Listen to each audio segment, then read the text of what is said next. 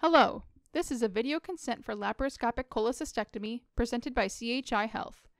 By now you will have already talked with your doctor about a medical problem involving your gallbladder. In this video, we will walk you through the consent process for laparoscopic cholecystectomy. We will discuss the planned surgery as well as its risks, benefits, alternatives, and expected outcomes. The gallbladder is a sac-like organ that sits beneath the liver. The gallbladder stores bile produced by the liver. The bile travels down the bile ducts from the liver into the gallbladder, where it is stored. When you eat a meal, especially a fatty meal, this triggers release of the bile, which travels down the bile ducts into the first part of your small intestine. This bile helps break down and absorb fatty foods. Cholecystectomy means removal of the gallbladder. The most common reasons your doctor might recommend a cholecystectomy are biliary colic, cholecystitis, choledocolithiasis, or gallstone pancreatitis. Biliary colic, also known as symptomatic cholelithiasis, is caused by gallstones, which are hardened deposits of bile. Gallstones are common in the general population, and gallstones alone are not a reason for gallbladder removal if they do not cause symptoms. However, sometimes gallstones can get caught at the neck of the gallbladder, causing pain when the gallbladder contracts against them trying to release its bile, especially after a fatty meal. With biliary colic, the pain typically resolves within an hour or so. Occasionally, a stone or some other blockage may prevent the gallbladder from emptying over a long period of time, causing an increase in pressure and trapped fluid within the gallbladder. This can cause inflammation and infection of the gallbladder, which we call cholecystitis. Choledocolithiasis is when there are one or more stones in the bile duct, which can cause backup of bile into the liver, and depending on the location of the stones, could cause pancreatitis, which is inflammation of the pancreas. Other reasons for gallbladder removal, though less common, are gallbladder polyps and cancer. Your surgery will be done in an operating room while you are completely asleep. The length of the procedure can vary, but is usually 1 to 3 hours. It is typically done through 4 small incisions with the help of a long camera. We call this laparoscopic surgery. Once we have entered your abdomen, the gallbladder is located. We identify the artery that feeds the gallbladder and the bile duct that leads to it, taking great care to avoid the many other structures that live nearby. Clips are placed over the duct, and then the duct is divided between clips. The same is done for the artery. The gallbladder is then carefully separated from the liver. The gallbladder is placed in a bag and removed through the largest incision. Your incisions are then closed and the procedure is complete.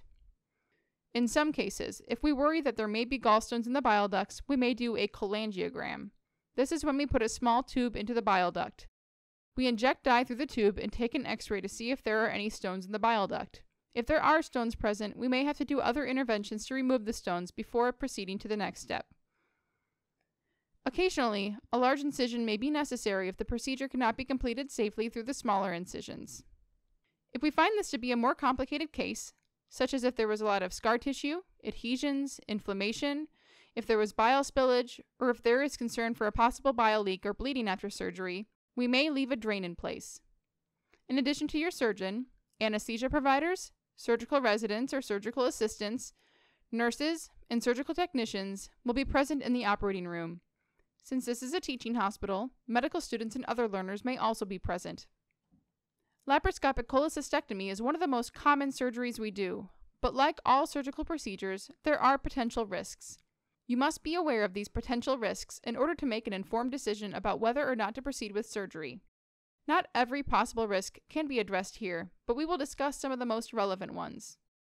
Significant bleeding is one risk which may require hospitalization, blood transfusion, or in some cases return to the operating room. Infection may occur in the abdomen, in the surgical incisions, or in other parts of the body. We may give you a dose of IV antibiotics right before surgery to help decrease this risk, but even with an uncomplicated cholecystectomy, infection may still occur. It is not uncommon for the gallbladder to rupture in the process of removing it. This can cause spillage of bile and/or gallstones, which increases the risk of infection after surgery. When this occurs, we retrieve as many stones as possible and wash out the abdomen to clean out any spilled bile. Another common risk is bile leak after surgery.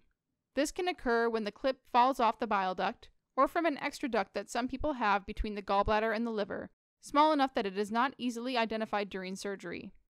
In some cases, bile leaks will resolve on their own with time, but depending on the severity of the leak, a drain may need to be placed by interventional radiology, or you could require another surgery. Another risk is a retained gallstone in the duct following surgery. This could necessitate further procedures after surgery and may extend your hospital stay. Other risks of laparoscopic cholecystectomy include hernia formation at the incision sites, injury to the intestines, common bile duct, liver, or other nearby structures, blood clot formation in your legs, which could travel to your lungs, or rarely, death.